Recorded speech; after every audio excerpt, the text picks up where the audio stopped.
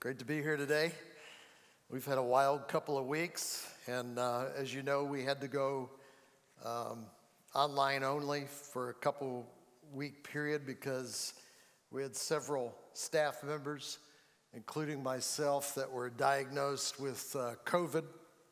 So that kind of brought some things to a shrieking halt for a few days as we went through the processes that the government's asking us to do. We did that. And by the way, we had our whole staff tested. Most everybody's coming up negative, but just wanted you to know that we're going to start again with in-person services next Sunday. So thank you for joining with us today. I'm feeling great. Cindy's feeling great. We're all on the mend and doing really good. So turn with me, if you could, to John chapter 14. I'm starting a new series called The Turning, and I'm not good with titles, but The Turning is really a call for all of us during this month leading up to the elections. I really believe the election is a key pivotal moment in our history, possibly as a country. You know, I hear a lot of it on TV. This is the first time, most serious time. I don't really know. I haven't lived that long to be able to make that judgment. I do know a little bit about history, but it is a very challenging time, for sure. 2020 has dealt a hand to us that is very different than what most of us probably anticipated, and many people can't wait for it to be over. I'm not sure there's anything magical that's going to happen on December 31st, but I understand what you're feeling. We're trying to reach out to everybody and keep you encouraged. John 14, verse 16, the turning. And I want to talk about the alternative to chaos. You know, there's really a choice in the midst of all this that we're going through.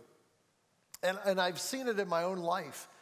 You can be governed by fear and governed by the difficulties of the moment, what you're seeing on news media or seeing on the internet and the memes that are out there, or you can be steadfast in your soul. It's one of the challenges I have with the American church, really the Western church as a whole, is that I think we've not taken the undergirding of our soul seriously in recent decades.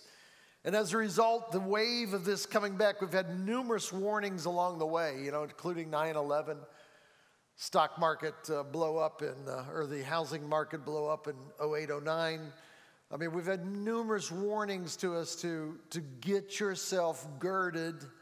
The Bible says in Isaiah chapter 9 that the government is upon his shoulders, upon Jesus' shoulders. So we learn to rest in him. I know I've had my moments too where I'm a little anxious and I think, wow.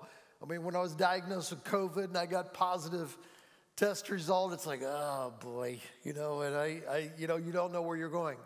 We've heard all these horror stories, and no doubt there's been a lot of horror stories. 200,000 people supposedly have died of COVID over the past 6 or 7 months.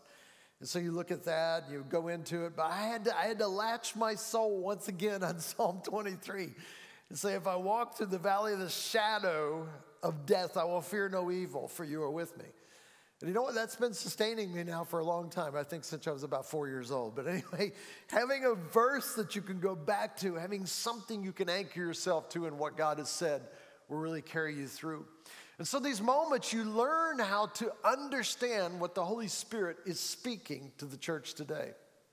If you go to Revelations, you see that, you know, it's 7 different times, the Bible says in Revelation, to him who has ears, let him hear what the Spirit says to the churches. In other words, the Holy Spirit is speaking to the church.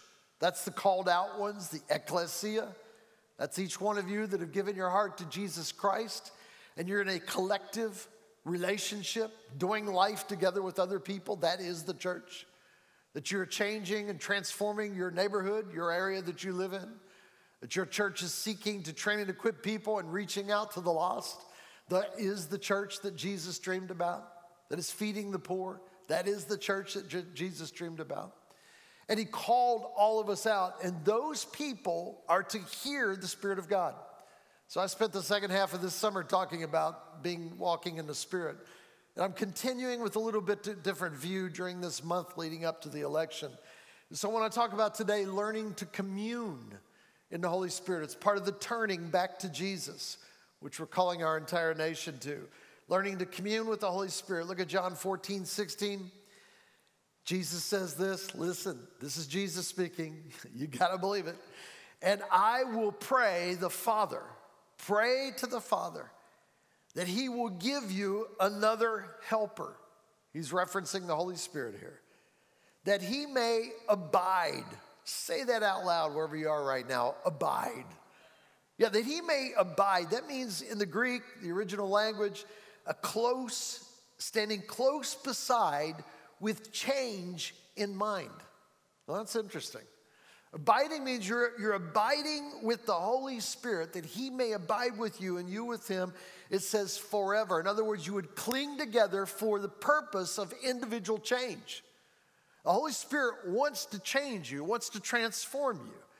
And so you learn to commune with him. I got to admit, I've always known about the Holy Spirit since I was a little boy, but he's just so hard to picture. I understand the Father. I understand what I believe the Father God to be. I should say I'm continually learning. He is the God, the Father of all. He's the one that so loved the world, he gave his only begotten Son. So Jesus comes into play out of the Father's love. He's sent to earth, Father, Son, Holy Spirit. But in Jesus Christ, it says in the Bible, that I'm going to give you the Holy Spirit. In other words, the Father gave the Son gave the Holy Spirit. The Holy Spirit covers the entire world. The Holy Spirit is universal. The Bible describes him like the wind.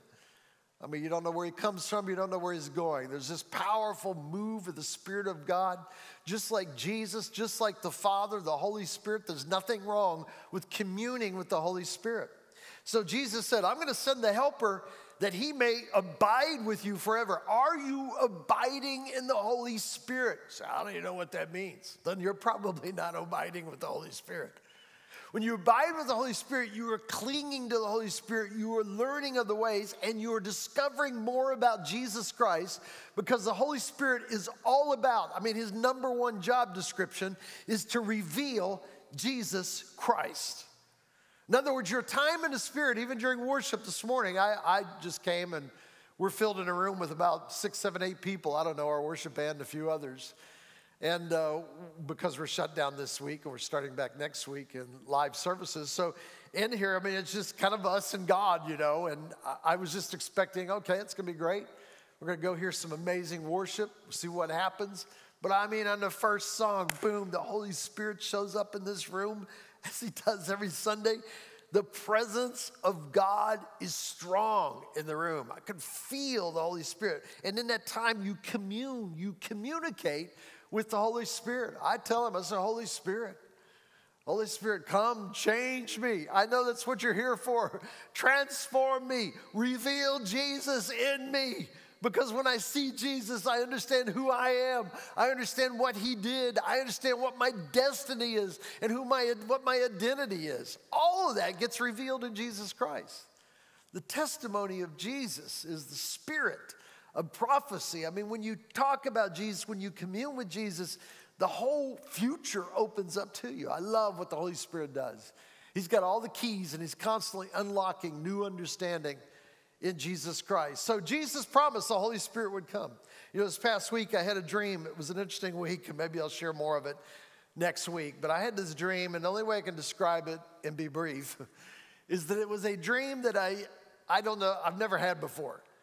And it took me back into my past about 40 years at Bible college when I was at Bible school back in 76, 77, 78, that bracket.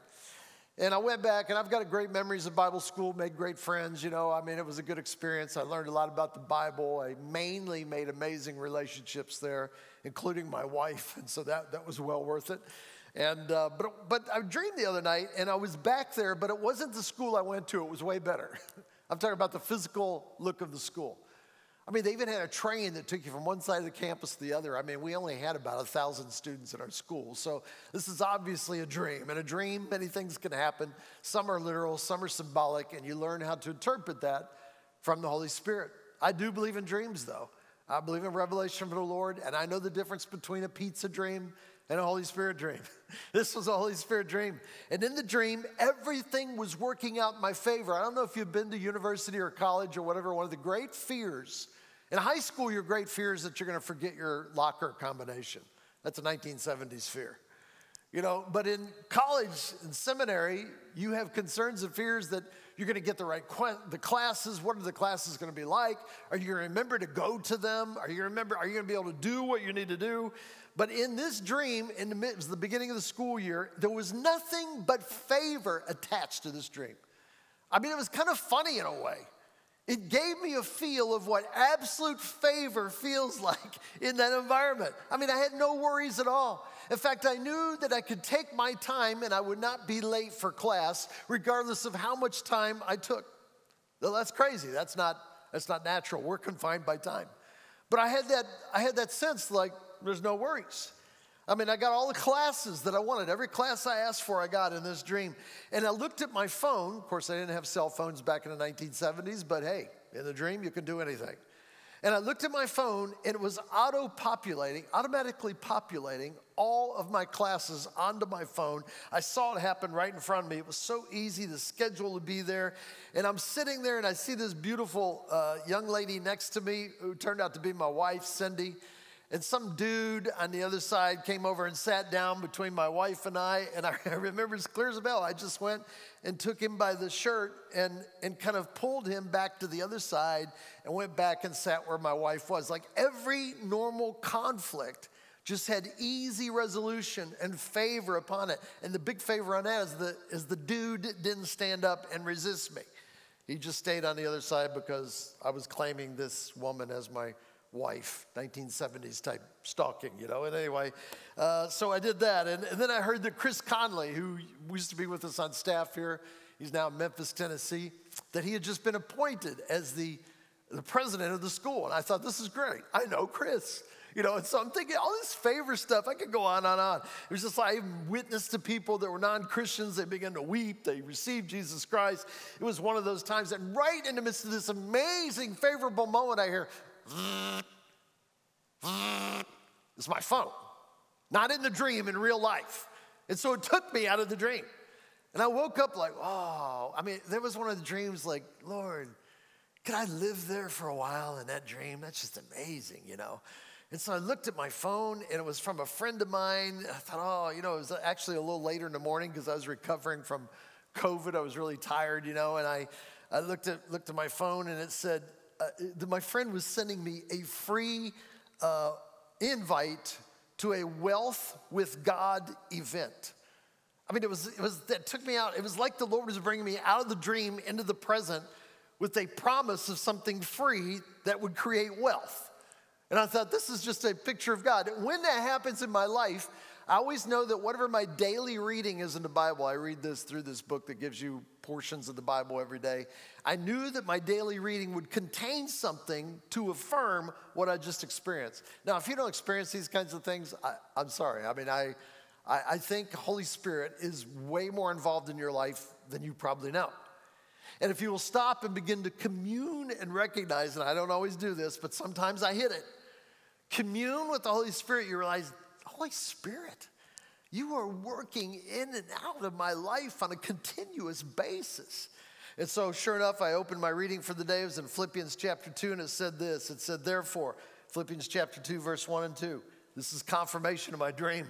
Now, this is a wild confirmation. You won't get it. Interpretations sometimes are like that. They don't directly apply, but to the person, it's like, yeah, that's what God was speaking to me. Verse 1 and 2 says this.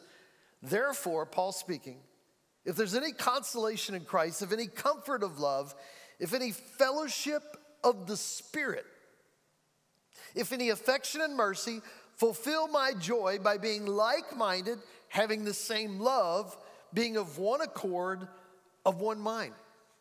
Now, I read that, and the reason it hit me is this fellowship of the Spirit, I'm sure I've read it many times in my life, but because of things that have been going on in my life, I was drawn to it. Has that ever happened to you? You're kind of drawn like, wait, what does that mean, fellowship of the Spirit? It literally means it's the word koinonia, which is communion, community, fellowship, friendship. So Paul is saying here, if there's any consolation in Christ, any comfort and love, any koinonia or communion of the Spirit, fulfill my joy by being, in other words, this communion of the Spirit brings like-mindedness, same love, one accord, one mind. Now, the reason it hit me is just a couple days before, over in the 2 Corinthians, my daily reading took me to a similar phrase. Only in some brief study did I realize these are two spots that the Lord was highlighting to me.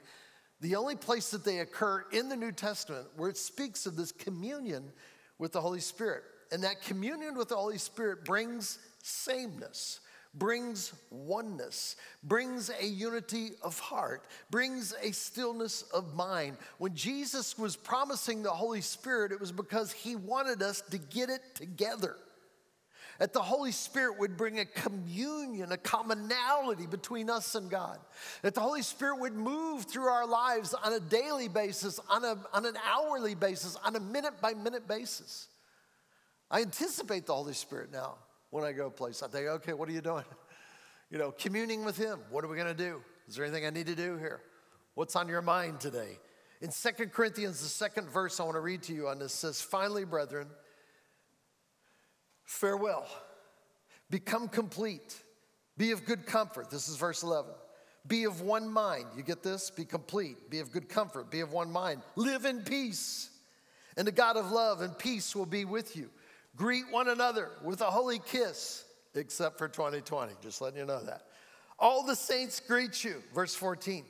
The grace of the Lord Jesus Christ and the love of God and the communion of the Holy Spirit be with you all. Amen. The communion of the Holy Spirit is related to oneness and peace. If you feel peace is being disturbed in your life, I've got a remedy for you. Try it out. Commune with the Holy Spirit. What does that look like? It looks the same as walking with Jesus in the cool of the day. You recognize when you're with someone and you relate with them, you call them out by name. So I go, Holy Spirit. I've been practicing this a long time, ever since I read Benny Hinn's book back in the, 1980s or whenever, Good Morning, Holy Spirit. It was the first book in a long time in charismatic circles that really addressed the relationship of one person toward the Holy Spirit. And sometimes we don't think about it. We pray in the name of the Father, in the name of the Son. We forget, though, sometimes the Holy Spirit, that we can commune and talk with the Holy Spirit and say, Holy Spirit, help me in this moment. Holy Spirit, help me with this business deal. I was playing golf with one of my coworkers, Jerry, the other day, and I joked. I wasn't playing very well, so first thing came to my mind is Holy Spirit. I know it sounds trite, but I walked up to the tee and I held up my club and said, Holy Spirit, I need you right now. Touch this club. I'm surprised lightning didn't strike the club. But anyway, I got up there and hit a really good ball. But I'm going to do that now on every hole. But anyway, there's this sense of the communing with the Holy Spirit in our daily walk. If your spirituality is attached to Sunday morning only, you have bought something that possibly is a religious spirit. Now, I say that with all respect because I've done that. I've religiously just kind of gone to church rather than recognizing that God's called me in a community of believers, that he wants to speak to me individually through that community of believers. And I come here, particularly on Sundays, to get charged up, to get informed and understanding, to experience the presence of God uniquely comes when you get hundreds of people gathering together. There's an intensification of the power that is released in a group of people worshiping God. And as you learn to love one another, the Holy Spirit begins to work through you and transform you into the very image of Jesus Christ. And so you come to that place. But here's what I'm finding about the Holy Spirit. The Holy Spirit will help you in your major decisions in life. My dad, who, didn't come to know Jesus Christ until I was 19. So it was kind of later in his life. I think he was 47 years old.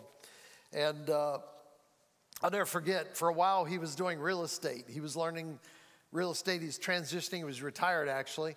And he was going to own a bunch of properties and rent those out and so forth. So he got into real estate so that he could learn the ins and outs of everything that happens. And when he would close a deal, I've been with him when it happened because I was one of them. I bought a house and he was my realtor. And when we come down to signing the documents, he had the documents there, and he would tell a person, say, look, I'm a believer. I'm a follower of Jesus Christ. Would you mind if I bless this agreement? And I watched as people that maybe had no clue about God, no understanding, but they were reverent enough to say, hey, I'm making a major decision. I would like some kind of a priest or someone to bless this. And he would lay hands on it. He'd have them lay hands on it too. Now, everything he did was evangelistic. And so as he's praying over the contract, he's also thanking God for the contract that he made with us through Jesus Christ's shed blood. So he's communicating in his prayer to them. He's winning them, Lord. Many of them came to the Lord as a result of it. But I saw from them, I thought, that's brilliant. It's brilliant just to bring the Holy Spirit into your daily events, your business deals, the car you're trying to buy, the house. I know there's Christians out there saying, God doesn't have time for all that. Oh, he does. He does. I mean, he may be dealing with things in Afghanistan and Pakistan and India and Europe and other places around the world, but you have a limited God if you think that he doesn't know everything that's going on in your life. But the Holy Spirit was released so that he could flood the world, that he could empower you, he could reveal Jesus Christ to you so you could be transformed, so you could be changed into what? Into the image of Jesus Christ. We want millions of Christians, billions of Christians walking around this planet carrying the presence and power and understanding of Jesus Christ. You say, but we're just earthen vessels. I know that. The Bible talks about it. But I'm telling you, there's something eternal that is inside this earthen vessel. And when that eternal part of who you are, led by the Holy Spirit of God, gets released into the streets, it's got to be a daily, hourly, minute-by-minute relationship. Otherwise, you will miss key turns. Even when we got COVID on our staff, a few staff people got COVID. Immediately, we had to make a decision. I went to the Holy Spirit. I said, Holy Spirit, guide me in this decision. I talked with Jerry about it. A few of us talked about it. Their feeling was we shut down for 2 weeks. We nuked this thing. We respray our buildings with whatever they spray it with, to make sure COVID's dead. And then we come back together. And I went back to my office and I was thinking about it. I think about this a lot. I'm a big guy on direction and decisions. I wrote a book on it, so I just really think about those kinds of things. And I went back and I said, Holy Spirit, how does this work? And I thought of 5 things. I'm going to give them really quick. But number 1, when Israel came out of Egypt, this is what communion with the Holy Spirit is all about. When Israel came out of Egypt, which becomes the overarching template of the Bible, that they were in bondage. Egypt in that case represents sin. They were bound by sin. The Lord delivered them by dealing with Pharaoh. And the Lord had them released out into the wilderness to begin to move toward the promises of God, which is called the Promised Land in the Bible.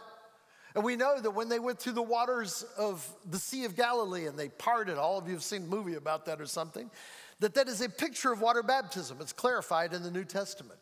So the life that they lived, the wandering they did, the mistakes they made, in the Bible it says they serve as an example for us. So we learn from this journey of Jewish people in the Old Testament working their way toward the promises of God. Does that sound familiar? Yes. They were led by a cloud by day and a fire by night. Guess who that is? Holy Spirit. Holy Spirit, he lights up in darkness. He brings the cloud of shadiness in the hot days. And so they're coming out, and what does God do? They have this short journey to the promised land. God takes them a different way. And he even explains why he takes them a different way. And this is interesting because sometimes you just say, even in our culture now, well, you just need to do this. And this is what's faith. If you wear a mask, that's moving in faith. If you don't wear a mask, that's moving in faith. I mean, everybody's got these little subset arguments about everything we're facing right now. If you vote for Biden, that's in faith. If you vote for Trump, that's in faith. I mean, we've created all these things, and it's created huge division rather than us transcending the situation and saying, look, regardless of, I'm going to do what I can do in this realm, but regardless of what happens, I'm being led of the Spirit of God. And let me tell you, the Spirit of God does not always take you where you think you should go. Did you know he knows more than you know? I mean, you may have the perfect God. This is my forever house. I love it. I can't wait. And you feel this check in your spirit. You know what that is? That's Christianese. It's language for, I feel this thing inside, I can't explain it. Christians feel it all the time because the Holy Spirit dwells in them. And the Holy Spirit's like, ooh, he's tapping the brake, and you're feeling the brake pads of your soul. And you're like, whoa, what is that? No, Holy Spirit, this is a good deal. Holy Spirit, have you ever bought a house? No, this is what I'm gonna do. And then you do that, and you realize there's a major leak in the roof, and you didn't know that, and then that's what happens. Holy Spirit is trying to tell you. You get with somebody and think, this is the person I want to marry. And then you feel really good about it. That's the Holy Spirit. No, feeling good about it is not necessarily the Holy Spirit. There's a whole lot of factors in marrying someone that you're going to be with your entire life. I see people that have just flippantly married someone, and then they wake up somewhere down the road, and they're like, what in the world did I do? And then they say, I tried to follow you, God, and what I did. And then they get angry at God. God's like, I had nothing to do with this. I mean, the Holy Spirit is there. You say, he's concerned about those decisions. You got to learn to commune with him. You got to learn to be in the presence of the Holy Spirit. So Israel, they take the long route. Why would God have them take the long route? Why not the short route? Why didn't Moses argue with him and say, Lord, I lived out here for 40 years. I mean, I know you've been all over the world. Maybe you don't know the geography here. I do. And Lord, if we go this way, we're going to be in the land of promise in probably 30 or 40 days. Carry these 2 million people over there, it'd be great. And the Lord says, no, I want you to go in the opposite direction and take a different route. Why? And then we find out in Scripture, and this is what's puzzling about the Holy Spirit and his ways. Because if they go in the short direction, they will face war. This is what God says. They will face war, and they might change their minds about trusting in God. So I'm going to lead them out in the wilderness and train them and teach them how to follow the ways of God. You ever had God take you the long route? I have. And I argue with him. I go, Lord, this doesn't make sense. Lord, this is not the way that you get there. I know how to get to Pittsburgh. You get on the toll road on Ohio Turnpike, you drive 2 hours east, and you're in Pittsburgh. Why are we heading to Columbus when our destination is Pittsburgh? It's the Holy Spirit. He knows. He knows. Now, I read this and I go, well, who cares if we face war? You're with us, you can defeat him. Isn't that a legitimate argument? If God be for me, who can be against me? I mean, Moses could have used Scripture to argue with God and say, we want to go the short path. But for whatever reason, in the midst of it, God avoids difficulty in order to give training in your soul. Let me just tell you, during this whole COVID thing, these people are being absolute this, and this is what you should be doing, and that's what you should be. I'm talking about Christians in the church. The Holy Spirit does not always choose the easy route. And sometimes the Holy Spirit actually calls us to move within the systems that are here on earth and not to resist them. And so I look at that and I think, okay, well, that's really interesting. Acts chapter 11. You don't need to turn there, but in Acts 11, there's a plot to kill Paul. So to avoid trouble, and I think about this is Apostle Paul, why should he be concerned about any disruption in the plan? Why did he not just say, look, I'm the Apostle Paul, and Jesus, when Jesus was about to be thrown over the cliff, do you remember that story? The Bible just simply says, and he walked through the crowd, and they didn't know where he was. What does that look like? I mean, Jesus in the middle, he could have flown. Angels could have plucked him up, put him over the crowd that was about the fire god could come down and consume the entire crowd. We all have enough Old Testament examples to figure out what could have happened here. But Jesus just slips through the crowd. Why didn't he resist the crowd?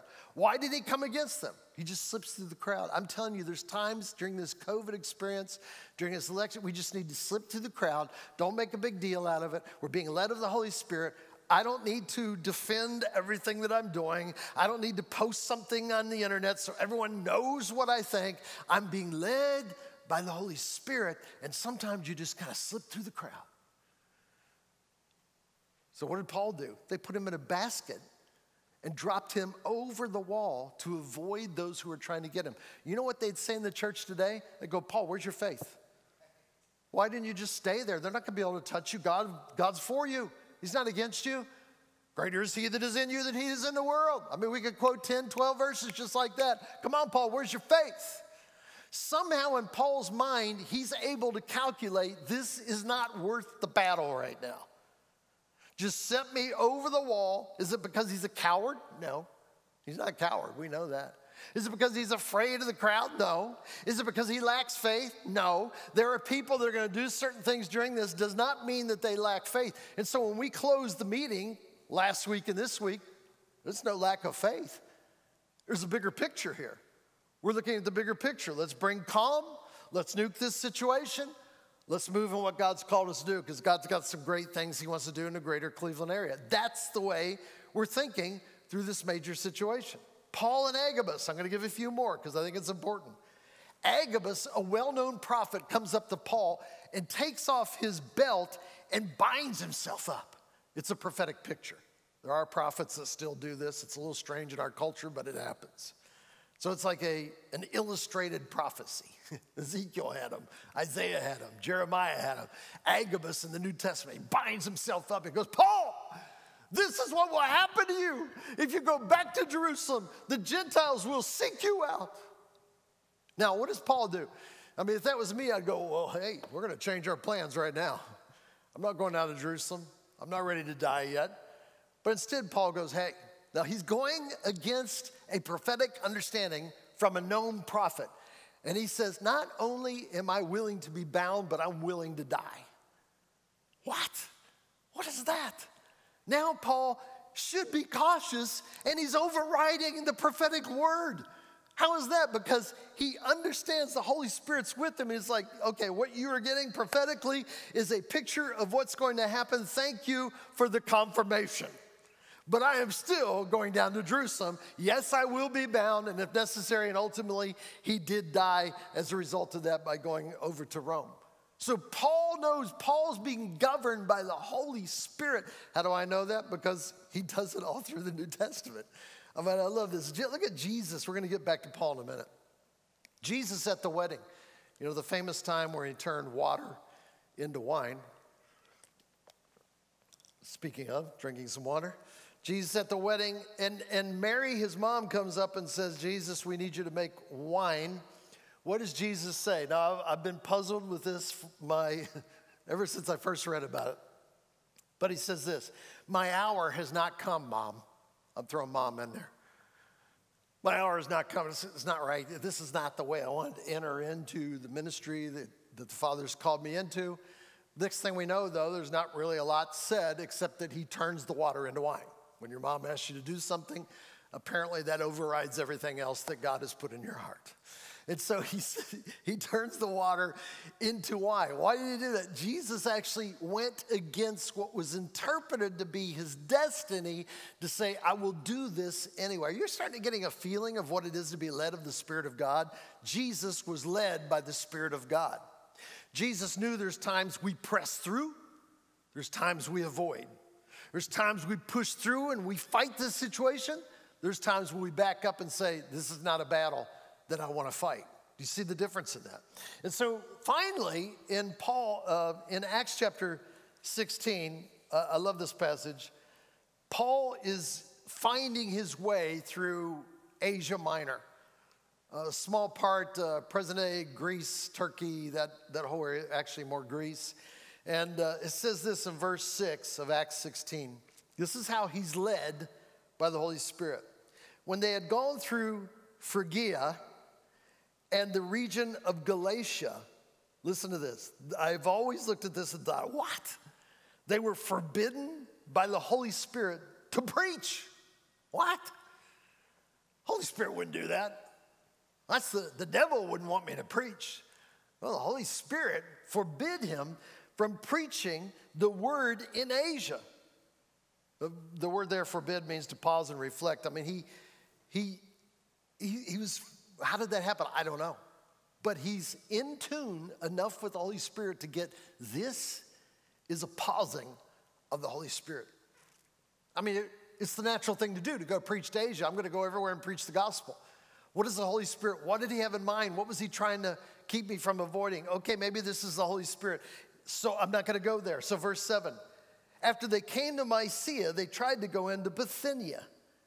Look at this. So he tries out another city.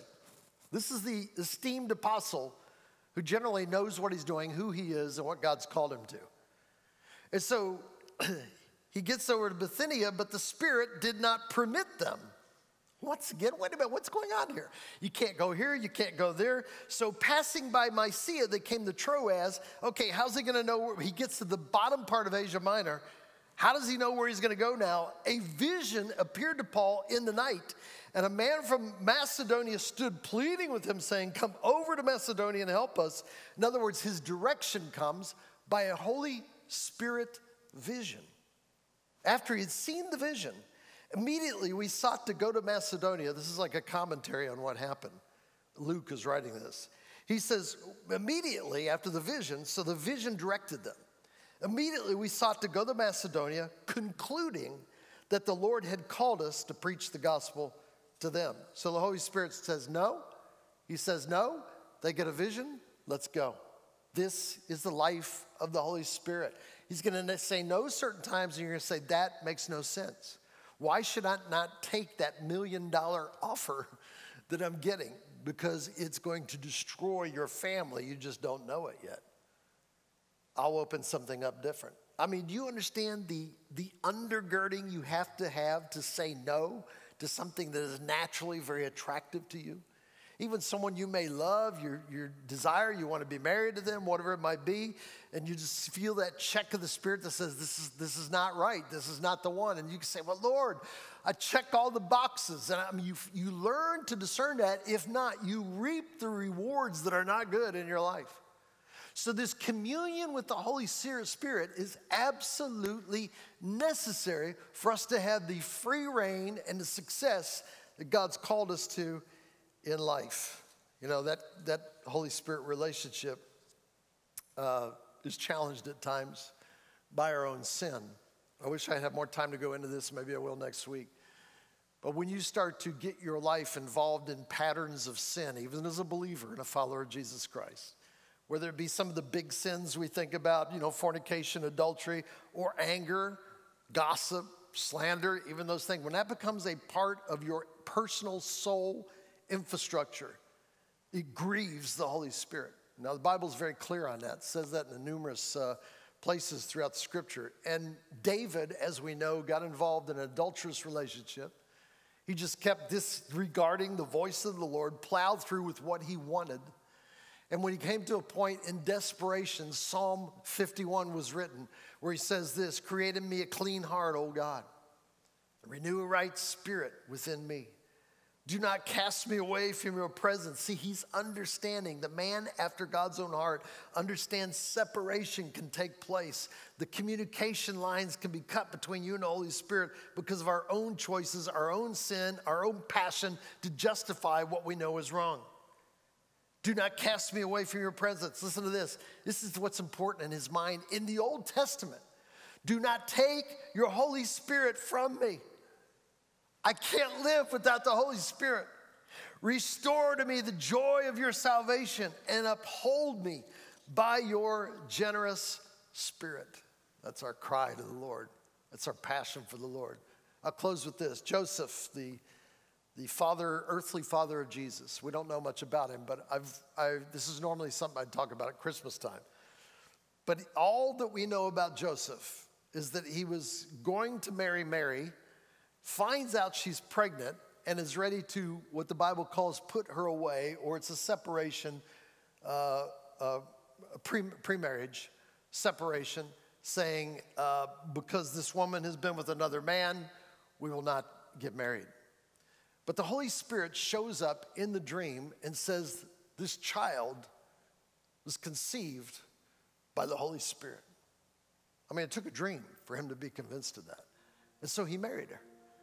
He went with that dream. It turns out there's 4 dreams that Joseph has to marry Mary, even though she's pregnant. Do you understand the ramifications of that? As a man or a woman, I'm going to marry someone that in the natural and societal look has been with another man, but I'm believing that she has not been with another man, but actually this is the seed of the Holy Spirit that's put within her. What? Yeah, I'm changing my life. I'm making directions and decisions because of that. Number 2, the baby is born. Holy Spirit comes to him in a dream again and says, escape to Egypt. What? Holy Spirit, why would he tell me to escape? We'll stand with this child. No harm's going to come to this child. I'm going to stand right here. Herod is going to collapse because of this child. I'm going to stand in faith and believe. Yeah, okay. Okay, but the Holy Spirit says, no, we want to move you over to Egypt. Do you understand that sometimes God moves you for your protection? Sometimes he shifts you, even though you say, well, I'm going to fight this out. Some things you're not supposed to fight. Some things you're supposed to avoid. Because the Spirit will show you. Once you get a revelation of that, it's not just simple religious answers. You did this, that's not God. You do this, that's not God. This is God, that's not God. We hear it all over the place. I'm telling you, commune with the Holy Spirit. It's not about your feelings. It's about that gut understanding of communing with the Holy Spirit, knowing his ways, and making the choices like Apostle Paul, like Jesus, like you. He goes to Egypt a few years. Holy Spirit comes, says it's time to go back. Another dream. He heads back. I mean, he's totally led by dreams 4 times. That's all we know about Joseph. He starts to go back where the baby was born in Bethlehem, Jerusalem area. I've been there. You know, I know where he probably was. He's going back over there. And then the Holy Spirit warns him in a dream. It says, don't go back there because they're still seeking you. Go up to the north. So he goes up to Nazareth, and they settle there, of course, to raise their new son, Jesus. Led by the Spirit of God. Where are you? Is the Holy Spirit leading you? Is the Holy Spirit guiding you? Sorry, I'm going a little bit over, but I'm online only today, so I guess I can do that. Let's just take a minute, though, wherever you are. Just kind of wait in the presence of the Lord. Are you communing with the Holy Spirit? 2 places in the New Testament. The communion of the Holy Spirit. What does that even look like? What does it mean? Relationship, koinonia, closeness. You get to a situation where you say, Holy Spirit, I don't know what to do.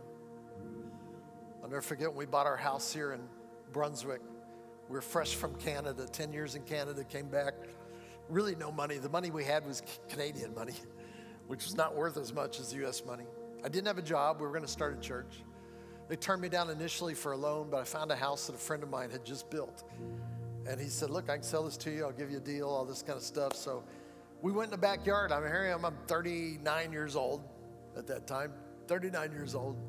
Stood in the backyard, bare ground. There's no grass or anything yet, no deck out there. It's a brand new house. No carpet on the floor, nothing.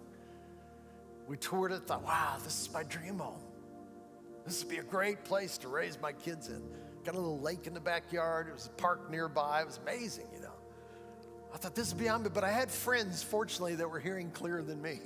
They said, let's claim this in Jesus' name. Well, oh man, I believe in claiming and everything, but I don't know. This is like, I don't want to get myself in a bind. I don't want to become a financial situation, you know, but I agreed with them. We stood out in the backyard of a place I did not own yet. It was barren. It was going to need a lot of money still to get it up to being in the neighborhood, you know. It was way beyond anything that I owned in Canada. It was 50% more than what I had in Canada. So I'm like, Jesus, this is, and I don't even have a job, Lord. I'm depending on a church growing. I mean, you can't imagine. I got 4 children. I'm married. You know, what are we going to do? I'm responsible for this. But when we prayed in the back, something clicked in my soul, even though it was an impossibility. It was the Holy Spirit saying, this is good. Go ahead and claim it. So I spoke those things which are not as though they were. That's what you do in the Spirit.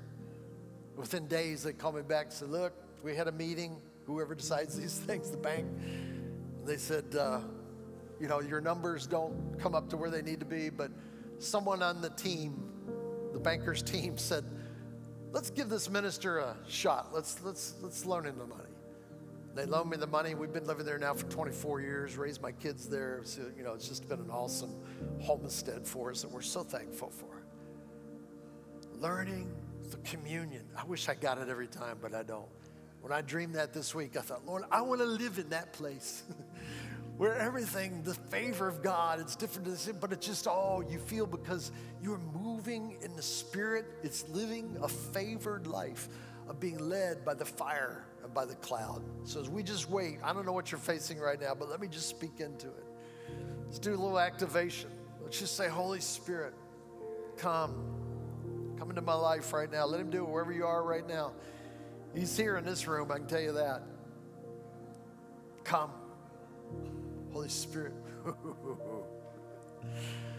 I know we're late. It's 12:07. You don't have to eat till 12:30. Just wait a few moments. Ephesians 5 says this: if you were once darkness, but now you're the light in the Lord, walk as children of light. For the fruit of the Spirit, the fruit of the Spirit. I'm saying that clearly because fruit of the Spirit is a little word we get and we just sort of we think we know what it means. But the fruit, in other words, the things that come out of a life in the Spirit. The fruit of the Spirit is in all goodness, righteousness, and truth. Finding out what is acceptable to the Lord. That is the life in the Spirit. Like, Lord, woo-hoo. A lot of things you just decide on, I don't know that the Lord really is concerned whether you have an Americano or a latte or a cappuccino or whatever. Get whatever you want. But there are certain things in life you're going to say, Holy Spirit, I'm coming up to a bend in the road here. Lead me, Holy Spirit. He wants to show you. Jesus said he would show you all things pertaining to him. It's interesting in Galatians 5:16, it says this: I say this, walk in the Spirit. Walk in the Spirit, and you shall not fulfill the lust of the flesh.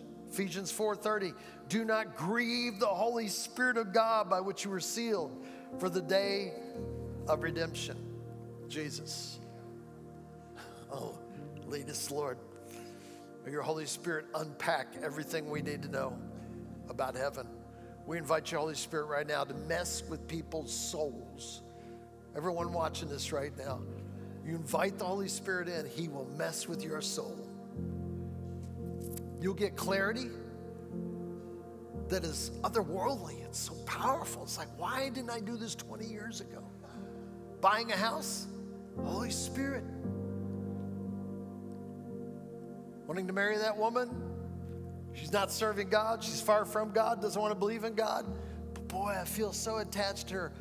Follow the principles of the Holy Spirit. I know it's difficult. This would be the short route, Lord, right here.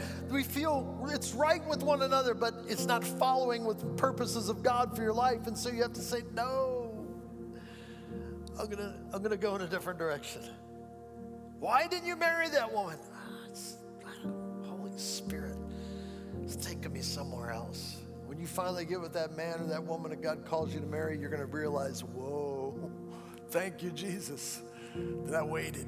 Thank you, Lord, I waited for this job. Thank you, I waited for this look. Thank you, Lord, that I heard your voice. These things shape the entire outcomes of my life. Holy Spirit, I need you. If you're here today and you do not know Jesus Christ, you're watching online, you're listening to it or whatever, you may not even understand totally what I'm talking about.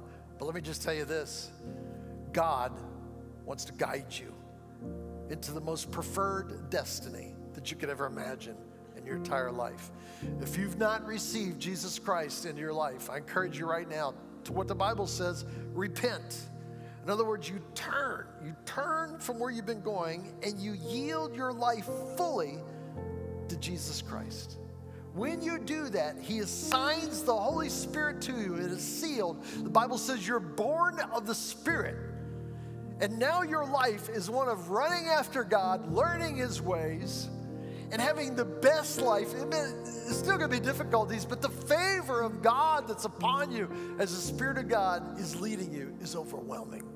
And so right now, if you do not know what that's about, you say, man, I want that. I want to walk in that way. Right now, you just ask Jesus Christ to come into your life. That's simple. You say, well, what are the words? You don't need fancy words or anything. All you have to do is share from your heart and say, Jesus, I need you. I believe that you died for me, Lord. Cleanse me, Lord, of all my sin and all the weights that are in me, Lord, that I might walk in your ways. And if you do that right now, according to the Word of God in John chapter 3, you are born again. I'm not sure if we can get that slide up here that gives us a text number that they can text And we've got some training courses you can go through online. All you do is text to this number, give us your name and email address. Do we have that? Yeah, there we go. It's up there. I have decided. You text that number, name, email. You'll be in touch with us. Be able to watch some videos. It's time to grow in Jesus Christ and see the Lord impact these decisions of your life. Hey, we bless you. This is Steve Witt for Bethel Cleveland. See you next week live in person at the 9:30, 10:30, 11:30, and 6 o'clock at Bethel Cleveland campuses. Go on bethelcleveland.com. Thank you for watching us on YouTube. This will be our home going forward. We'd love to see you live and in person if possible. Come see us. God bless. Have a great week.